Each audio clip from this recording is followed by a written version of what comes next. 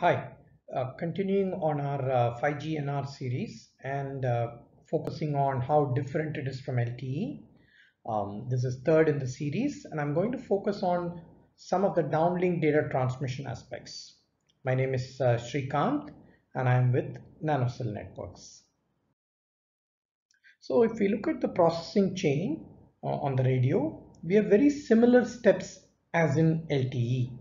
We start with the transport block, then we go through a bunch of things which look very similar. So the first difference that we would notice is that the coding is not turbo coding for the data. It is actually a new code called as LDPC. Okay. Low density parity check codes have been used in many areas, most prominently in the Wi-Fi area for the last 2 generations. And so now it finds itself into the 3GPP space, especially for the eMBB and whatever has been standardized on the URLLC front. Okay. So, and for the corresponding control channels, we have what is called as polar codes, which are again new. We used to use convolutional codes in LTE. So that's one difference that needs to be kept in mind. Looking at the other steps in the processing of the data on the radio, what you will find is that very similar as in LTE. We will come to some MIMO specific aspects in another video, but it looks very similar. So pointing out some difference apart from the coding, let's look at a few other aspects, especially on the downlink data part for this video. So one of the things which is very important to kind of keep a note of is in LTE, the transport block sizes were easily obtainable from a lookup table. So if you know the resource blocks and the features like MCS, MIMO layers, etc., then the transport block size was readable from a table. Okay, this table was there in the 3GPP specs. In 5G NR, things are not going to be very simple. So LTE had a very simple mapping. Once you had the MCS layers and the number of PRBs, you got your TB size. 5G, because of the flexibility with respect to the allocation, gives room to a lot of interesting possibilities. So the transport block size, unless it is smaller than a certain number, it is not going to be readable out of a table. It is actually calculated using a formula. Okay, so this becomes some difference compared to LTE, where it was a simple lookup table. Now it could be a lookup table or it could be a formula depending on the size. HARC has been one of the important things which has been around with us in LTE as well as just prior to that. Very important for the robustness on the radio communication side. And as we all know, in HARC we have these redundancy versions. So we continue with the 4 redundancy versions as in LTE. However, the major difference, and since we are taking downlink here, the most notable difference is this time between the data and the ACK coming on the uplink control channels. This time is not fixed as in LTE. In LTE, if you are in an FDD system, this was fixed at 4 milliseconds.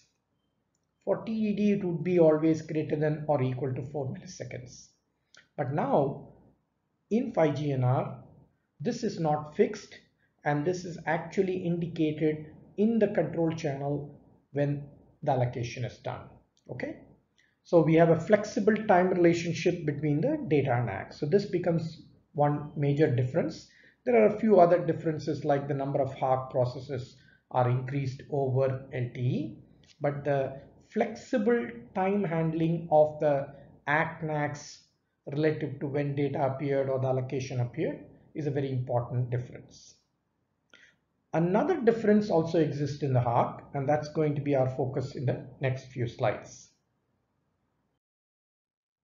This is to do with an idea called as code block groups, short form CBG.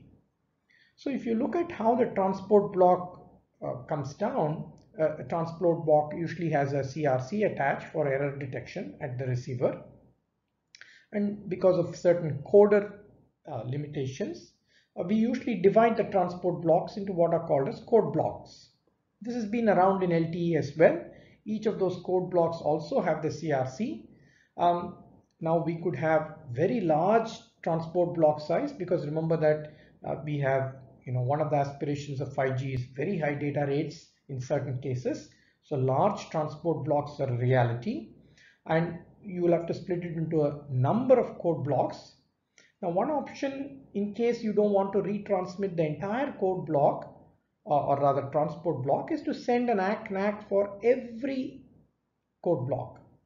Now, this would be too much because of the number of ACK/NACs you would have to send. Okay. The alternative in LTE was that we never sent an ACK/NAC for code blocks. We sent an ACK only for the transport block. So now in 5G NR, we have an intermediate idea that we can group a bunch of code blocks. Here I've shown two as an example, configurable, into another entity which is new in 5G called code block group. And these code block groups, which are configurable by RRC, can now have their individual ACK/NAC. Okay. So now this becomes an intermediate step where we don't ACK at the level of code block or go very coarse at the level of transport block. We can do something intermediate, configurable. Now, I came to this idea from a large size transport block, but there's another motivation for this. The other motivation for code block group is that, as you will see, is that as URLLC picks up, one of the interesting things is that the URLLC data has to be scheduled, possibly preempting the mobile broadband data. So when such things happen, what you might find is that certain code block groups might get hit, not the entire transport block. So this allows us for selective retransmission of certain code block groups instead of sending the whole transport block. So these are some of the differences. We'll come back to more differences even on the downlink data. As usual, please visit our website for more information. Thank you.